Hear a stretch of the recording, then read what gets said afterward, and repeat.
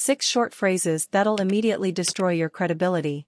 It is baffling to me that some people will work so hard to get ahead in business, educate themselves, seek out satisfying clients and partners, and hone their technical skills only to blow it by using expressions that undermine their credibility. Avoid saying the following 6 phrases at all costs. Sadly, they are so common that I've heard them all in just the past month in client, team, and board meetings. 1. I'm not good with names. When being introduced to a group, some people say this. To give themselves a pass? To apologize in advance for a future name screw-up? I don't know why people say this, but it is akin in my mind to sitting down with your accountant and hearing her say, "Sorry, I'm not good with numbers." Wait, what? If you're in business, then you're in the business of connecting with people, and that means remembering their names, or at least trying. Everyone has the same challenge remembering names when being introduced to a group. If you've encountered someone good at it, it means that person's practicing a couple of memory tricks, and wow, isn't it effective? People feel special when you remember their names. Saying upfront that you're not good with names conveys that you're not that interested in a long-term connection. Ick. 2. I don't Twitter. I've only heard baby boomers say this. It's an intentional misuse of social media terms as a way to be cute in front of their peers. It's not cute, though. It just makes you look old.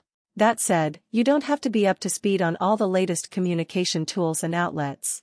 It's fine to opt out of some of them after you've taken the time to understand their purpose and potential and have decided that they're not the right outlets for your market or message. But to announce a lack of awareness is like broadcasting the message loud and clear that your skills have passed their expiration date. 3. We agreed to circles, but I really think squares would be best. Although there are exceptions, there is a time and place for discussion and debate. Once your internal team reaches a decision, you get on board or stand by your disagreement. If your team believes it has reached consensus, only to find out later that you're speaking out against the decision to an external audience, you risk losing the confidence of your team. If you said you're on board, you have to stick by that agreement until conditions change and you've had a chance to discuss it again internally with your team. Telling two groups different things, especially when on the basis of what you think they want to hear, doesn't end well. 4. Well, it's complicated. A colleague has this great picture of Einstein hanging in his office captioned with the quote, "If you can't explain it simply, you don't understand it well enough." Responding to a direct question with "it's complicated" sends 2 unintentional signals. First, that you don't know the answer well, and second, that you don't think the person asking has the capacity to understand complex material. Putting yourself down and insulting your audience, even subtly, are both undesirable outcomes. Obviously. Here's a great TED Talk from Melissa Marshall on how to communicate complex material. 5. Sugar pie, honey, darlin', and dear. Nothing against Tim McGraw, but, luckily, we don't work in a country music song. Cute names are for loved ones, not coworkers, employees, clients, or partners.